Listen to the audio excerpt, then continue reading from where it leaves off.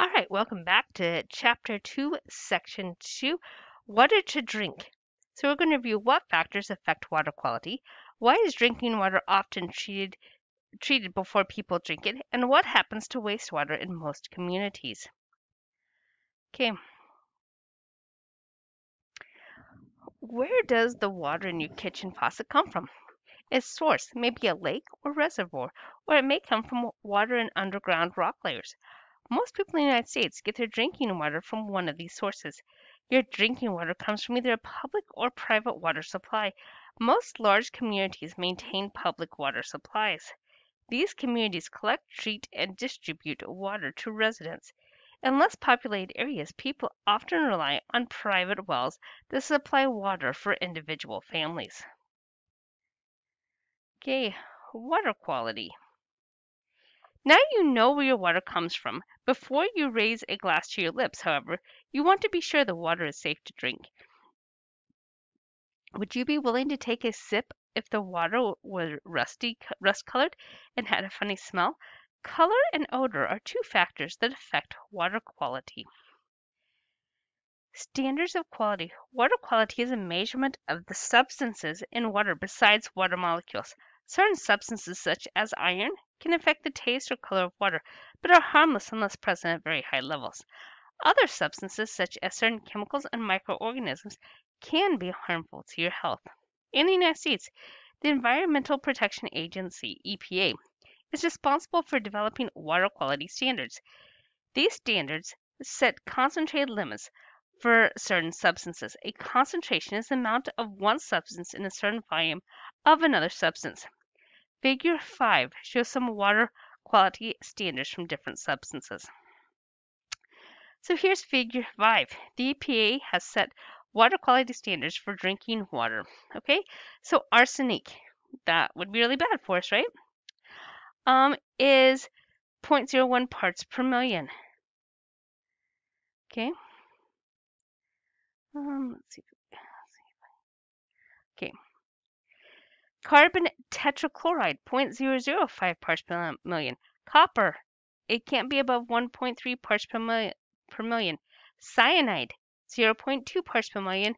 Lead, 0.015 parts per million.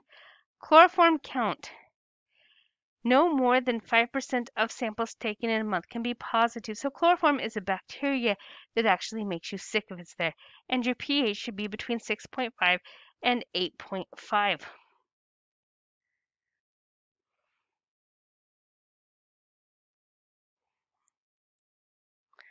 All right, let's see if I can move that like right there. Okay, so acidity.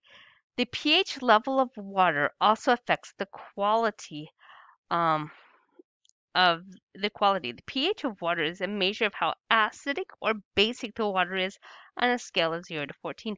Pure water has a pH of 7. It is neutral, meaning it is neither an acid nor a base. The higher the pH, the more basic the water. The lower the pH, the more acidic the water.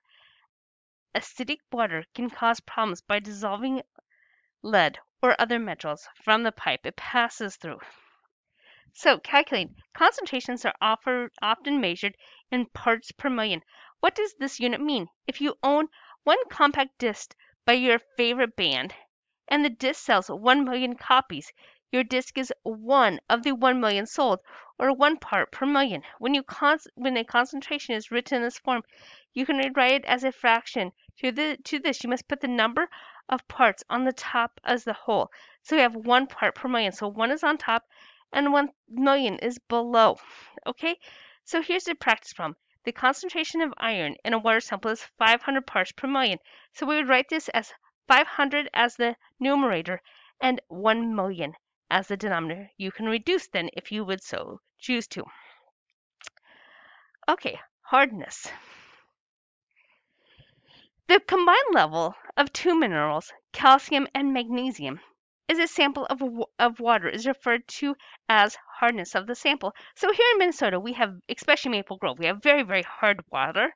And you will notice that if people do not have a water softener, that on their houses, like especially around their bathroom faucets and things like that, you will see a white powder. That is this calcium and magnesium that is in the water that when it dries, it forms a white powder. Hard water contains high levels of calcium and magnesium. The minerals come from rocks such as limestone. The water flows through underground. For most people, the main drawback of hard water is that it does not form suds as well when mixed with soap or detergent. Suds are very important to the cleaning process, so it takes more soap or detergent to get laundry clean in hard water. The minerals in hard water can also form deposits that can clog pipes and machineries. Soft water, on the other hand, contains low levels of calcium and magnesium. Salt water leaves fewer deposits and forms better soap suds than hard water. All right, disease-causing organisms. Okay, the presence of disease-causing organisms affects water quality. So, such organisms can be detected in water by conducting a coliform count, which means the number of Escherichia coli bacteria. So, E. coli bacteria. These bacteria are found in human and animal waste. Thus, their presence in water shows as it contains waste material. A high coliform count is an indicator or sign that the water may also contain other disease-causing organisms. All right, treating drinking water. Picture a huge smooth surfaced lake under a sky dotted with puffy white clouds. Leaves drift upon the water's sparkling surface. Fish swim along the muddy bottom. The lake may be your source of drinking water. However, you can be sure that the quality of water is good. Water from both public and private supplies often needs some treatment to ensure that it is clean and safe to drink. Treatment may be simple, such as a filter or a household well. Water treatment may also be complex, such as the many processes water undergoes at public treatment plants. Follow the water in Figure 7 to see what happens in a typical water treatment plant. So here's Figure 7. So first, water is filtered through screens to remove fish, leaves, and trash. Okay. This is coagulated. This means that alum is added to the water to form sticky flocks. Mud, bacteria, and other particles stick to these flocks. So, and then they go to the bottom. So they're at the very bottom and only the top of the water is then taken off. Okay. Then it goes into a settling basin. The water and the flocks then sink into the settling basin again, and then they take off the top layer again. Okay. Then after that, it goes to a second filtration. The water trickles down through sand or gravel, which filters out algae, bacteria, and some chemicals. The fifth step is chlorination. So chlorine is added to kill the remaining organisms. Okay. Aeration. It forces air through the water, releases gas, reducing unpleasant odors and smells. And then 7, an additional treatment. Sodium or lime may be added to soften hard water if you have a water softener. Some communities add fluoride to help prevent tooth decay. So here in Maple Grove, they do add fluoride. That's why the dentist always asks you, are you drinking water from the tap? Because your teeth needs fluoride to stay strong. So if you have filtered water, you should be drinking some water through the tap, or make sure you're using toothpaste that has fluoride in it so you have strong teeth. Okay, let's go back up here. Filtration and coagulation. The first step in treating water from a lake or river is usually filtration. Filtration is a process of passing water through a series of screens that allows the water through, but not larger solid particles. During this step, trash, leaves, branches, and other large objects are removed from the water. In the second step, a chemical is added to cause sticky globs called flocks to form. Other particles stick to the flocks, a process known as coagulation. The heavy clumps then sink into the settling basin. The water is then filtered again. Chlorination. The next step is chlorinating the water. If you have ever been to a public swimming pool, you have probably smelled chlorine. Chlorine is added to drinking water for the same reason as added to swimming pools, to kill disease-causing microorganisms. At this point, the water is usually ready to be distributed to homes. Water from an aquifer may require less treatment than water from a lake. Flowing through rocks or sand naturally filters and purifies the water. However, most public water supplies that use an underground groundwater source still add chlorine to kill disease-causing organisms. Aeration and additional treatment. Air is then forced through the purified water. This process reduces unpleasant odors and taste. Minerals may then be added to soften the water and for other purposes.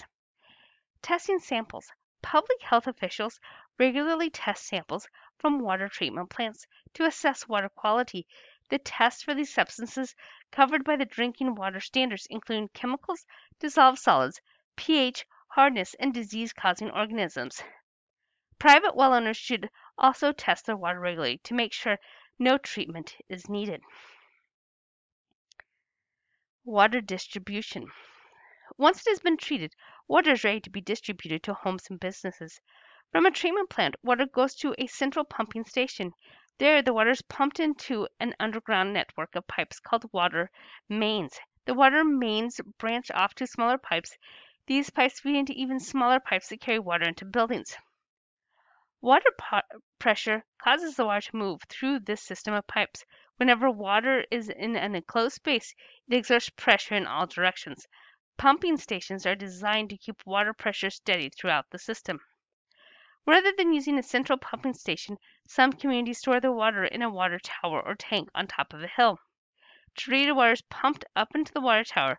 When the water is needed, it is released. Then the water rushes downward into the town's water mains and pipes. Treating water. Finally, after a long journey, the water reaches your house. You take a shower, flush the toilet, and wash a load of laundry. What happens to the used water that goes down the drain? The wastewater and the different kinds of waste in it are called sewage. Two ways that communities deal with sewage are wastewater treatment plants and septic systems. Wastewater treatment plants. Most communities treat their wastewater to make it safe to return to the environment. In many communities, household wastewaters flow into a network of pipes called sanitary sewers. Sanitary sewers carry sewage away to wastewater treatment plants. You'll learn more about public wastewater treatment systems and the technology and society featured later in this chapter. Septic systems. Some people dispose of their sewage and treat their wastewater using a septic system. A septic system centers around a septic tank, which is an underground tank containing bacteria that treat wastewater as it passes through. Sludge and scum are materials the bacteria cannot break down or that break down very slowly. These materials must be pumped out regularly so they don't fill the tank. The remaining water in a septic tank filters out through the holes. The area around the septic tank that the water filters through is called the leach field. Over time, waste remains in the water breakdown. Over time, wastes remain in the water breakdown naturally in the soil and in the leach fields. Okay, here's a septic tank. Sewage flows into a septic tank where bacteria breaks down the waste materials into simpler chemicals. Cleaner water leaves the tank and flows into the leach field. So, inlet pipe from the house. Sewage enters the system through the inlet pipe. Bacteria begins to break down the waste. Okay, then we also have the sludge here at the bottom. Denser waste that breaks down slowly sinks at the bottom of the tank. Sludge must be pumped out. Okay, we also have a layer on top. Scum, a less dense waste that break down slowly, float to the top of the tank and build up there. Scum must be pumped out regularly. Okay, outlet pump. Two leach fields. Water and waste that have broken down filter into the leach field throughout the outlet pipe. Okay, that is the end of section 2. This is your homework for tonight. I will see you all tomorrow. See you. Bye.